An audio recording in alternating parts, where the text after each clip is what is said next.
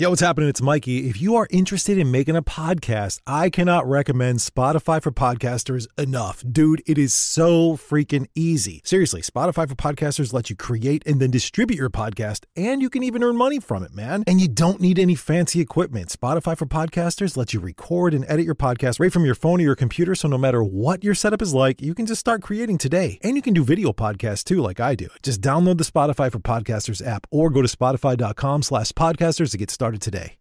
All sites, please stand by. Channel 1. Communications switching to Channel 1. All right, here it comes. Be ready. Roger. Switch controls to manual override. Awaiting confirmation on the video feed. Countdown is running at 5, 4, 3, 2, 1. The Mikey Podcast.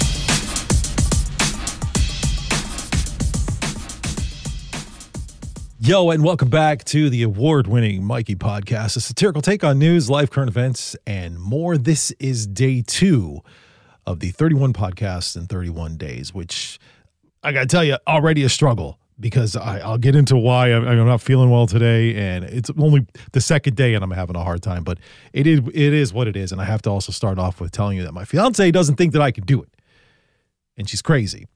She has valid reasons for it. She said I couldn't even finish this stupid coffee advent calendar that I was trying to do. And she's not wrong. No, she's right. So I guess that is kind of a good point. But to my defense, that coffee was shit. Okay. And I really did try. If you're following me on my personal Instagram and shit like that, you know, I tried. I did my best. I did what I could do. The coffee was not good.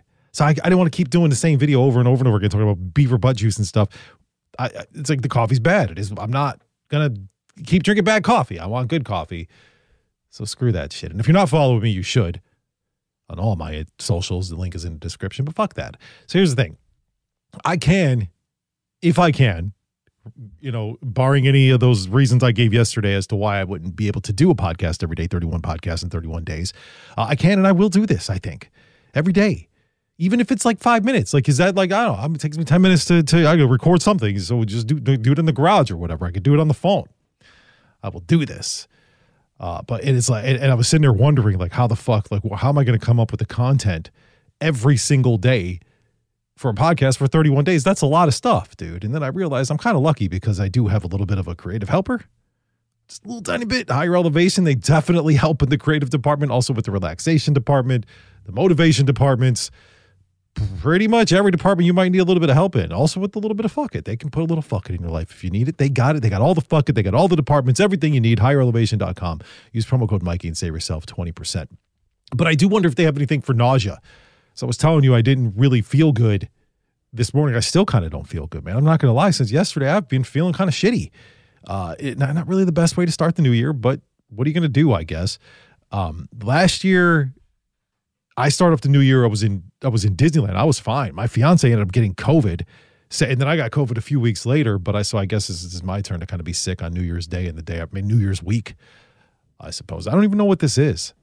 I don't, but it was like I think I just ate something really bad. Like last night was probably the worst sleep I've had in a really, really long time, maybe even ever. Starting probably about 1:30 in the morning, and pretty much every 30 minutes the rest of the night, I was up. I felt like I was going to throw up. I felt like I was going to have to fucking drop a deuce. I still kind of feel that way. It comes in waves. So I don't, like I said, maybe I just ate something. Maybe there's something going around. I don't have a fever or anything. So I don't know what the hell it is. But if I have to peel out of this podcast, this episode a little bit early, now you know why. It is what it is. I'll try not to puke or on myself or poop my pants while I'm doing the show. I mean, unless you're into that kind of thing, I suppose. If that's your kind of thing, subscribe for less than 10 cents a day. Maybe you'll see it. Look, I'm not above doing weird shit for money. I'll tell you that right now. Hit the subscribe here button right there in the description. Or get over to MikeyPodcast.com. Support the award-winning shit show, man. That's what you got to do. You never know what you'll see. Because subscribers get access, they get video access, they get the unlock of the first 2 seasons of the Mikey Podcast, and everything is commercial free for them. Plus, it keeps the podcast going. And without it, there is no Mikey Podcast. Then what? What are you going to do then? Then your life is boring. Then what? You got no Mikey. So support the show so you have something better to do. By the way, just a quick reminder that I am still working on all the details for the January 23rd episode, which is going to be awesome, and how I present that show. I cannot wait. It is exciting. I have a lot of people hitting me up, messaging me and emailing and talking about, they can't wait for that show. How's it going to go down? Who's going to be on it? I don't want to give too much away or set expectations too high. So just be there January 23rd. It will be good, but bridges will be burned, and the truth shall set you free. Today's episode is going to be full of a lot of information because a lot has gone down over the past few weeks. And with the holidays, it's kind of fucking hard to keep up with all that stuff. You know what I mean? So let's just get right into it. First, there's more from the Twitter files. If you've been following along, then you know that Twitter's been releasing tons of information about how that social media giant, along with other fucking social media giants, worked with the federal government to censor information, blacklist users, delete accounts, and a whole bunch of other crazy stuff. But basically, at this point, Twitter and Facebook and every other social media sites are just an extension of the government. And I'm not even joking. Like, now you know that. You need to know that. Accept it now. It is what it is. Always be aware of that as you post things. They're just an extension of the federal government. And it's been proven over the past few weeks. Listen to this shit. And honestly, it's not just censorship. Okay, at the request of the Pentagon, Twitter knowingly allowed the U.S. military to host fake accounts to spread propaganda overseas for at least 5 years. Can you hear that? There's like a weird buzz. I know it kind of came out of nowhere. I stopped talking and then I was like, can you hear that? It's like this weird buzz. And I can't figure out what it is. And I'm adjusting things in the studio and kind of moving some lighting and stuff around. As you can see, there's a little bit of a different setup. So I'm trying to figure out where that is. If that pops back in and I stop talking, I got to try to get rid of that because it's driving me fucking insane. But where was I? For the last 5 years, by the way. Okay, the Pentagon has been working with Twitter, and Twitter has been knowingly allowing the U.S. military, I'm just repeating this, to host fake accounts to spread propaganda overseas for at least 5 years. At least 5 years. It's been going on much longer than that. I promise you that. So if it's basically someone's job in the military to pretend to be someone else on the internet. It's like military trolls. I think I could fucking do that job. I know I could. I'll be trolling people left and right. I do it already. If I did it for the federal government, that'd be awesome. But if you think they're only doing it overseas, then you're highly fucking brainwashed. Despite Twitter's own policies against deceptive state-run accounts, Twitter put U.S. accounts on a special white list, granting them immunity while they shut down accounts from other fucking governments around the world. So America's all good, which look, I'm not mad about that. Whatever. I'm pretty sure anyone who uses the internet and social media as much as I do, at least, they know that the government was and is using fake accounts pretending to be people on the internet. People on the internet call these fake accounts shills. Like it's a well-known thing. It's been going on for a long fucking time, but it's not they're not just doing it in other countries, okay? They're doing it here too. But to pretend like so that stuff doesn't really bother me. I mean, it does that they're doing that. As long as you know that that's happening, you basically can't believe or trust anything. But to pretend like it didn't exist and then lie about it, that's kind of where I have a problem with this whole thing. And what it's even used for, that makes it worse, okay? These accounts were disguised as users native to different Middle Eastern countries like Iraq and Yemen, Syria, Kuwait. Why is it always Middle East? Like, what the fuck, man? We're always over there fucking around trying to get their oil and shit. Here telling everybody, brainless fucking Americans, that electricity power is the way to fucking go, but then we're taking everybody's oil. Why do we want their oil so bad then? Anyway. They posted messages, in defense of U.S. military actions. So it's like drone strikes or whatever. So they would be pretending to be from the Middle East, one of those Middle Eastern countries, Yemen, Syria, whatever, and then basically promoting the military actions of the U.S. while accusing enemies of horrific violence in order to justify the U.S. intervention. Literally lying. These people for the U.S. military literally lying to the public in other countries in order to get them to be okay with the fact that we're bombing them. That's what to break that down so you know what to make it make sense is one of my favorite things to say. Make it make sense. I just made it make sense for you. We were lying to citizens of other countries in order for them to be cool with us bombing them and killing their citizens. Is that cool? Is that all right? You good with that? You good with the American government doing that shit? Those accounts are still up, by the way. They haven't been taken down. Elon, I know you're listening. I know you're a big fan of this podcast. I know you've been reaching out to me trying to get on the show. Well, I'll get to you when I get to you, man. Calm down. But Elon Musk, you got to take this shit down if you're listening right now. I know you're listening. Take those accounts down. It's not okay. The Pentagon even held classified meetings with both Twitter and Facebook about these particular secret propaganda accounts. Now, Twitter has never admitted to this partnership publicly, unlike Facebook. Fucking Mark Zuckerberg was told everybody, yeah, you know, if the FBI calls us and ask us to do this or be on the lookout for this or whatever the fuck. Mark's like, yeah, well, you know, we got you covered. We're on your side. Yeah, jerks. But Twitter actually went and told Congress that it always removed deceptive government accounts. That is not true, because Twitter's then CEO and head counsel even went on the Joe Rogan podcast to claim that they weren't working with the government or censoring people. None of this is true. Like, I'm telling you what they did, but that is not what happened. The proof is here. The proof came out in their own goddamn paperwork, or their own messaging. So I mean, the CEO of the company is releasing all this information.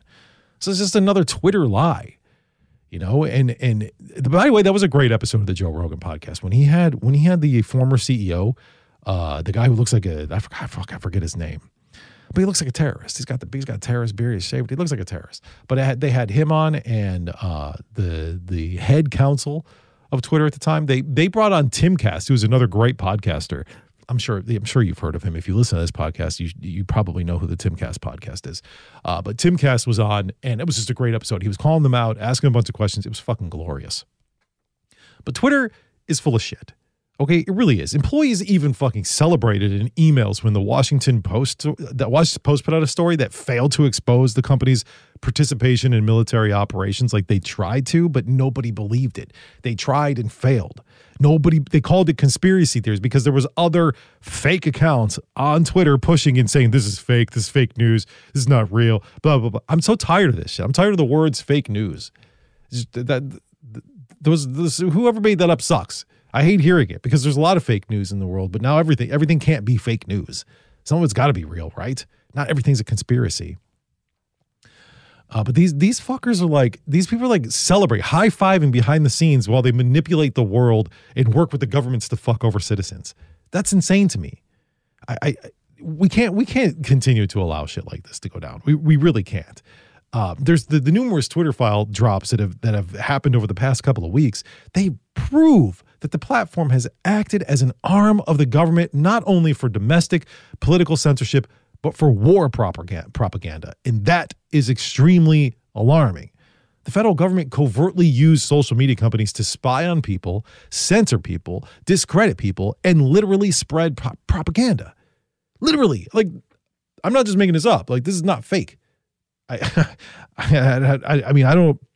For years, people would tell me that I'm crazy, that this is a conspiracy, that none of this is true, but it's all here. And you know what the worst thing about some of this is that people fucking will literally believe that it's a conspiracy. Because why? Because CNN said, oh, it's a conspiracy. It's not real. I shouldn't worry about that. Well, you're an asshole, because you should be worried about the government using social media sites to spread propaganda. That's insane to me. Fuck. But don't get too excited, trumpets, because I know you are. I know you're jumping up and down like Mikey's over here fucking telling everybody to not believe, you know, Twitter or whatever, like it's some sort of left-wing bullshit. I'm telling you, it's all the government. It's the trumpets. It's the Brandons. It's everybody, okay? By the way, trumpets, if you don't get it, that's what I like to call people who love Donald Trump. They're trumpets. But it wasn't just the Brandon regime. Trump was doing it too. Trump and Brandon both push for pandemic censorship. Under former President Donald Trump, the White House held meetings with Twitter, Google, Meta, Microsoft, and pretty much everybody during the COVID-19 fucking outbreak.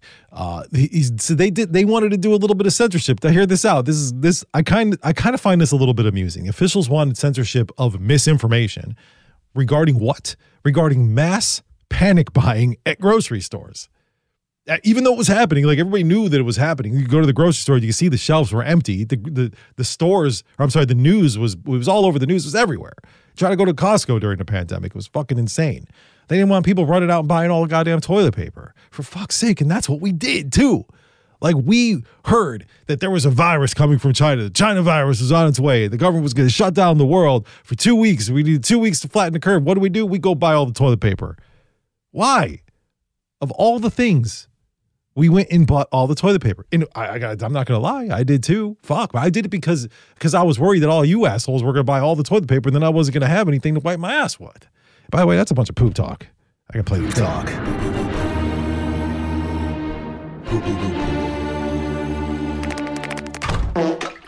Sorry, I know that's from my old radio show, but I like it. I made it. I own it. I'm going to play whatever the fuck I want to. So Trump didn't want people, again, to go out and buy all the shit paper, which is, I guess I kind of understand that. People need toilet paper. What you do? Wipe your ass with your hand? Use a towel? Take a shower. That's what you should do. If you run out of toilet paper, by the way, I've said this on the air many times. Okay, don't shower, then poop. Okay, poop, then shower.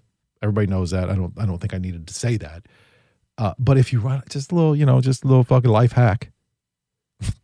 If you run out of toilet paper, take a shower. Just rinse it out. It's like a bidet. That's what we need, by the way. Why are we so anti-bidet? I don't think I've ever used. No, I don't know. I've never used a bidet, but I think I might like it. Why does it clean it out? What the fuck am I talking about? So Trump didn't want people to buy the fucking shit paper, but it was Brandon. It was under President Brandon. The White House pressured Twitter to ban COVID vaccine skeptics, most notably Alex, I think it's Berenson. I think that's how you say his last name. That guy fucking sued Twitter. He reached a settlement with them when they suspended his account. This guy sued, they suspended him, and his ass sued. It was like, fuck you. You're like, what are you going to suspend me for? And he won. Well, they never let it go to court. He settled, but he got his money back. He got money. And I believe he got his account back. This guy had hundreds of thousands of followers, and all he did was just question the narrative. He basically posted published medical journals and science and questioned it. That's it. And they tried to ruin his livelihood at the request of the Brandon regime. All right, even one Twitter employee described Brandon officials as very angry that Twitter hadn't banned enough accounts. Are you kidding me? I watched my Twitter following account and go from like a few, because I don't follow a whole lot of people on Twitter, but I was following a lot, leading into the election and stuff, just to kind of get real information. I thought I was getting real information. And then I watched my account like drop by hundreds of people that I was following, and even people following me. It was very odd. And it all happened really, really fast. But it's not like Brandon was over there like, you need to fucking ban Mikey. He doesn't know who the fuck I am, but maybe Gavin Newsom does, that asshole. Now, a lot of Twitter's content moderation was conducted by contractors and bots. So I just want to point that out. I want you to know that it's like some of the people that were getting banned, they were getting banned by robots. It wasn't even like a person. Okay. So, I mean, there were separate contractors. So the people in other countries, the people who live in India who are banning Americans for questioning COVID. Are you fucking serious? They often banned every COVID-related everything that was brought up about COVID. They banned it based on overly simplistic standards, especially the bots, which relied on AI and machine learning. Of course, that doesn't make it right, and it definitely sounds like an excuse, but I'm just letting you know that a lot of those people that did get banned, it wasn't like there was a human there going, ban that person. It was just a bot. And then at some point, every once in a while, a human would have to intervene to see if it needed to really actually be banned or whatever it is, especially if people raise the flag to it. But a lot of these tweets, like a lot of them were marked as misleading, and a lot of these banned accounts were, misinformation spreaders is what they said. But it turns out these users and these tweets were being punished for things that have now been proven true. Okay, now this is where I got to say, this is one of those things that I talk about when I say, you got to go back and listen to past episodes. Because I've talked about so many different things that have come true. I've gotten in arguments on Facebook about stuff that I've said on this podcast where I give people the actual facts, stuff straight from the CDC sometimes. And I'm like, you got to read this stuff. You got to listen to the podcast, read this stuff, whatever. You can't argue with the facts. People like to argue with facts all the time. And it's like, dude, if your feelings don't fucking matter. Just because you got duped into getting a vaccination or believing that COVID was going to actually fucking kill you because you believed everything the government said blanketly without even asking a single question, just because that does not give you the right to just ignore facts. That's just not how the world works. Okay, you have to understand facts matter and your feelings fucking don't. Like I said, these tweets, a lot of these people were being punished for things that include about masks, which I brought up and said that masks don't work. The vaccine efficacy, which I've said 1,000 times is useless. The side effects of the vaccine. I had so many people tell me I'm just a conspiracy theorist and anti-vaxxer, blah, blah, blah. The side effects of vaccine are worse than getting COVID. I've said that since the vaccine came out. Okay, and the transmission rate among vaccinated people. Remember when they try to tell you that, oh, it's a virus or a pandemic of the unvaccinated. As a matter of fact, it's not. It's a pandemic of the vaccinated and has been for a fucking while now. So some of these banned tweets, they featured shit from medical experts, published studies like I just said, and even data from the CDC. Yet they still ban them, and they still fucking mark them as misinformation. It's the point of all this and this should piss you off, is that the federal government used its power to silence opposition against the COVID narrative, leading to needless, divisive, and destructive COVID policies across the U.S. and around the world. Hella families were destroyed. People lost their fucking jobs. People's livelihoods were threatened. People were shunned by their neighbors and their communities. Just for what? For what? For questioning the narrative. For not wanting to inject themselves with an unproven chemical made by a company who's been sued countless times and has paid out billions of dollars in fines and lawsuits because they've killed people or damaged people with their vaccines. None of what I just said is made up. Everything of that is true, and you could fucking look and back it all up. Stop.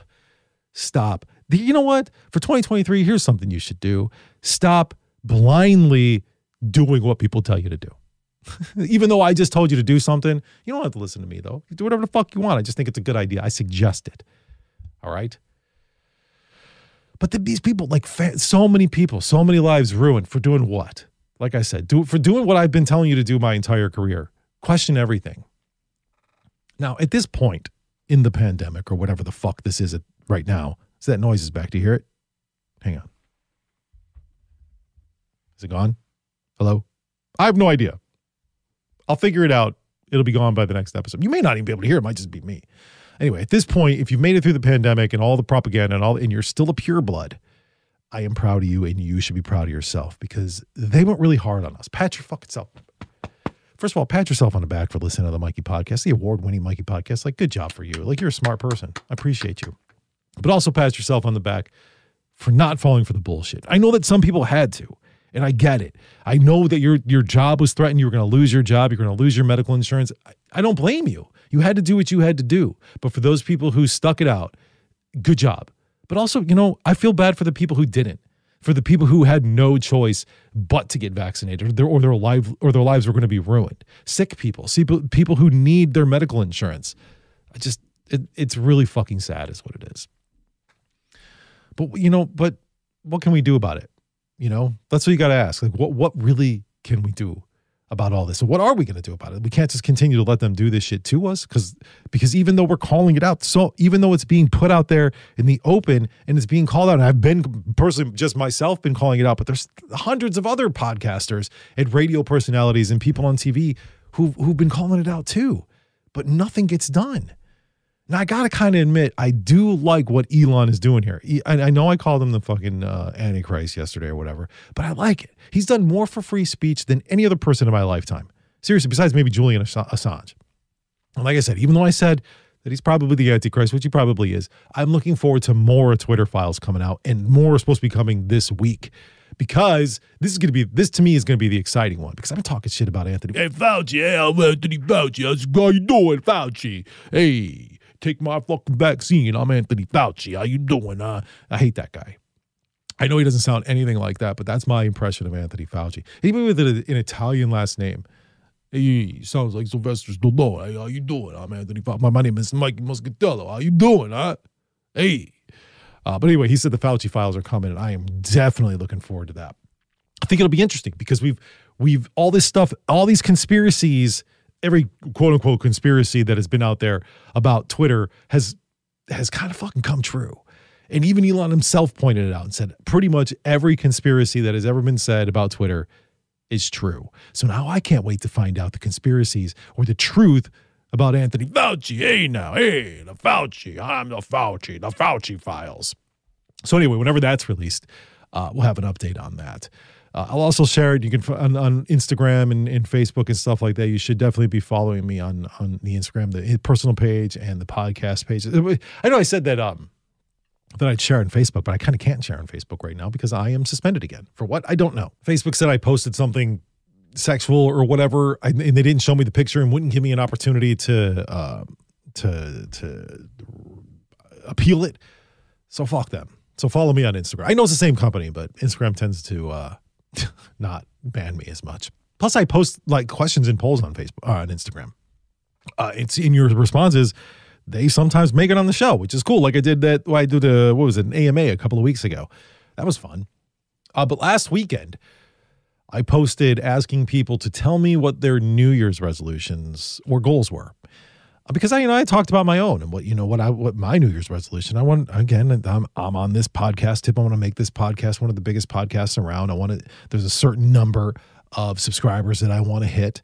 And in order for me to be able to keep doing the podcast, I do have to hit that certain number of subscribers. So if you're a freeloader listening to this right now, you could be a subscriber watching it and also helping support this podcast and keep it going, because I would love to keep doing it and not have to stop and get a real job. That would be terrible.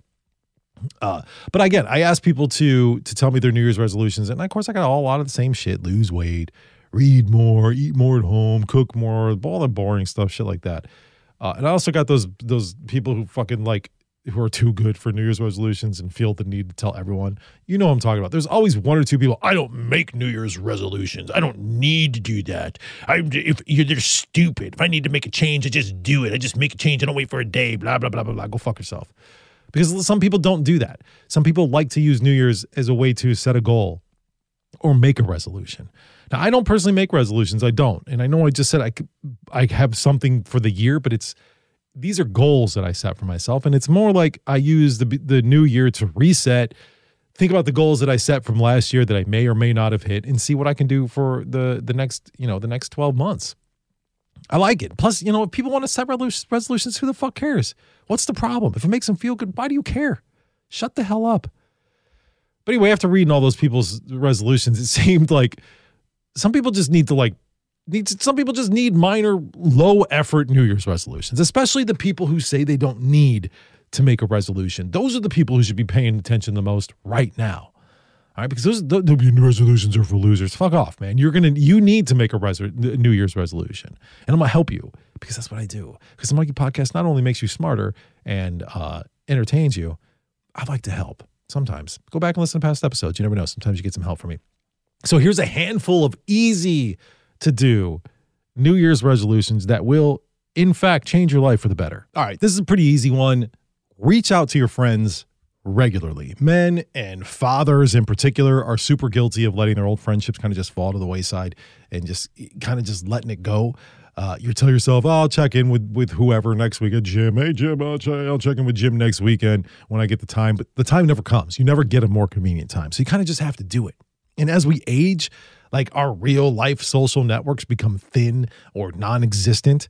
So those connections that from our friends, dude, they're immensely valuable. Okay. And the older I get, I'm learning more and more about friendships and how I wish to God I would have been a better friend to a lot of people, and not put my career first, or not been like, I'll get back to them later, or I'll text them later, or I'll send them that message later. There's never a better time to do that than at that particular moment. Okay. So I've lost friends because I just haven't texted them back or sent them a message. And then it's like six months later and I feel like an asshole because I didn't do it. So it's just kind of sad to think about the friends that I lost because of my career and because of out of pure laziness sometimes. But we need friends. Okay, we need friends for support. But also to help us for stress relief and connection, emotional intimacy, which I know is weird, but honestly, men need that shit. All right, and it doesn't matter how much you reach out. Just do it. Just do it often, and send them a text, send them a DM, send them whatever. Say, hey, just wanted to see what you do. Hey, how you doing? Just checking it. Hey, you can become the Italian guy. Hey, see, there's that noise again. It's back. You hear it. I know you hear it. Anyway, hey. No, I'm not going to do it now. I lost the moment. I lost the fucking mojo because of the stupid noise. Fucking thing. Maybe I just need a new cord. I don't know. Stupid fucking. We'll do it live.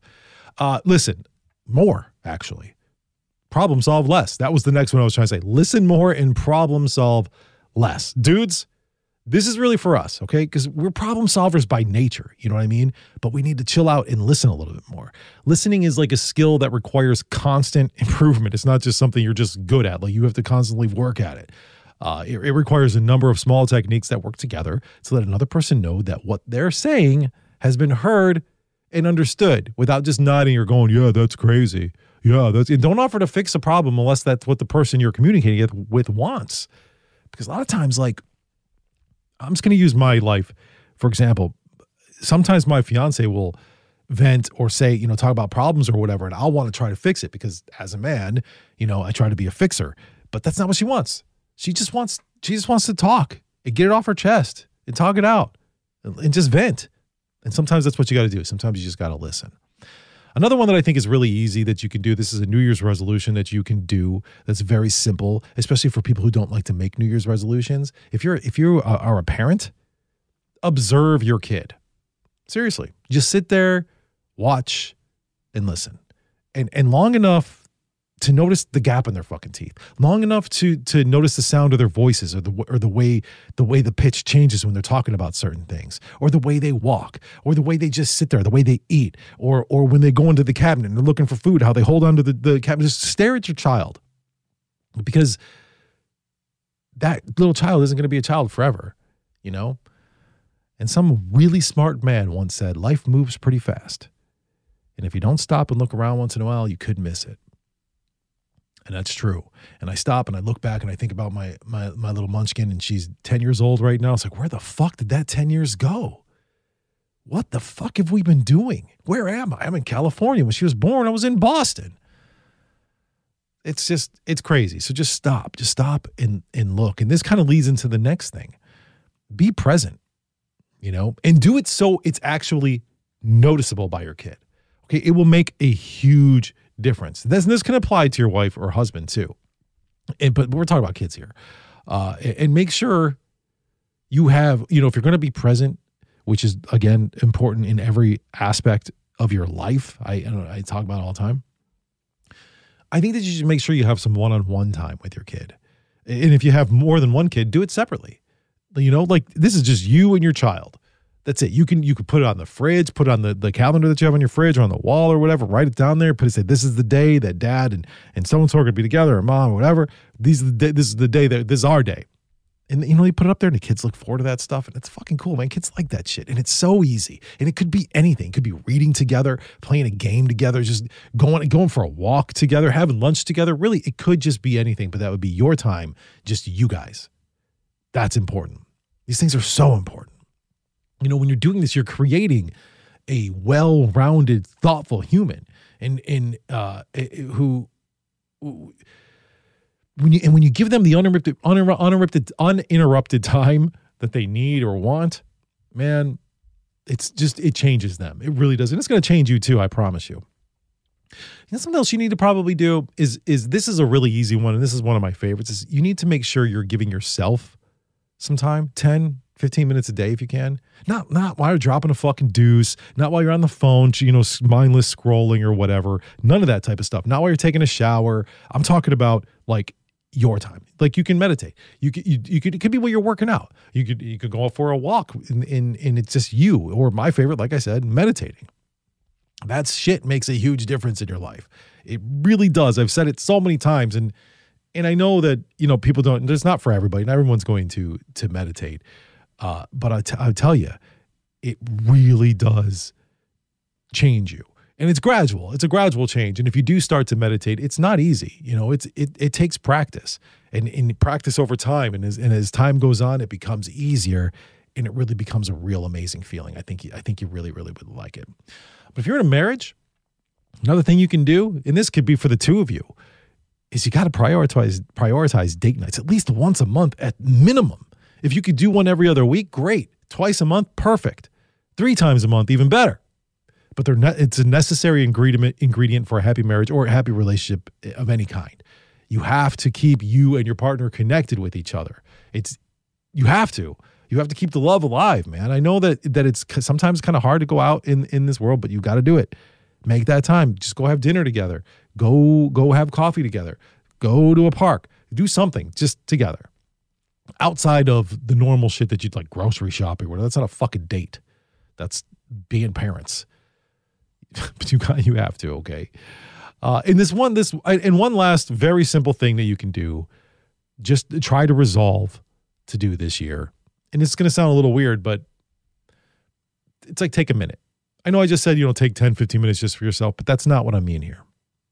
What I'm trying to say is like, try to carve out like just a brief moment of time, whether it's 30 seconds or a minute, where you shift from work mode to dad mode, husband mode, wife mode, whatever it is. 30 seconds or until the end of a song, whatever it is, before you come down from your office or get out of the car from coming home from work. Just kind of like, just take a minute and reset if you can. It kind of gives you the motivation you need to kind of take on the next situation with more intention, and less scrambling. So if you go from like work to downstairs immediately or office to home immediately with no time in between, you're kind of scrambling. You didn't really prepare yourself for what's happening next. Not that you really need to get prepared to handle yourself at home, because that stuff is easier to handle than it is work stuff. But it's nice to kind of just get off of autopilot. You know what I mean? Get out of autopilot mode and then get into I'm home mode, which is the best mode to be in. And it helps us trying to be present too, Like, I don't know how many times I've said that on the podcast, but being present to you and your family and in any moment that you're in is honestly one of the most important things that you can do. And it's super easy. Just be there and put your phone down. You can literally turn this podcast off, look around for 30 seconds, soak it in, and then join and be present. That's how fucking simple it is. And you can just enjoy the rest of your day, which I hope that you have today off, or you did have today off, whatever time you're listening to this podcast. I don't know. It's January 2nd.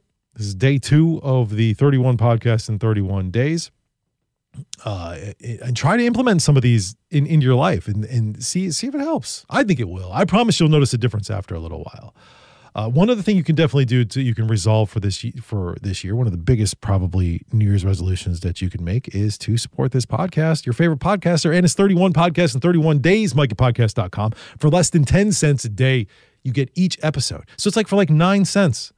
You get an episode for 9 cents. That's cheap. Come on, man. You can pay me 9 cents?